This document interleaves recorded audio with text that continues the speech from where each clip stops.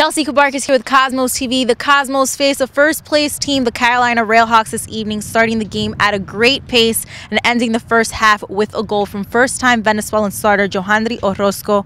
He attacked the 18, taking on two players and placed the ball at the far corner. It was an unbelievable finish. We also had some position changes to the starting 11 due to injuries, but these guys maintained their composure and gained that W at home. Let's see what some of the players have to say. Tu primer gol de la temporada, ¿qué son tus pensamientos? Mi primer gol se lo dedico a todo el tiempo que perdí antes, que tuve 6 meses parado sin jugar y bueno, y gracias a Dios me siento nuevamente jugador de fútbol. Tenía muchas ganas de jugar y bueno, cuando estaba cantando el himno estaba llorando porque me pasaron muchas cosas por la mente y bueno, esto se lo dedico a mi familia, que me ve desde Venezuela y bueno, tengo mucha alegría. Estoy muy contento por eso y quiero volver a la selección.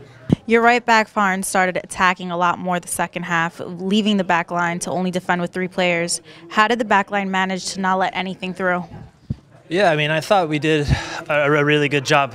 Obviously, Shipolane got slipped in a few times where, I think we were a little high and we didn't have a good pressure on the ball. So either as a back line we need to drop in and kill the space or get better pressure on the ball. But look, we played the team that hasn't lost the game. So they're full of confidence. We kept a shutout. And for the most part, I thought we did a terrific job. And offensively, I thought we played very well.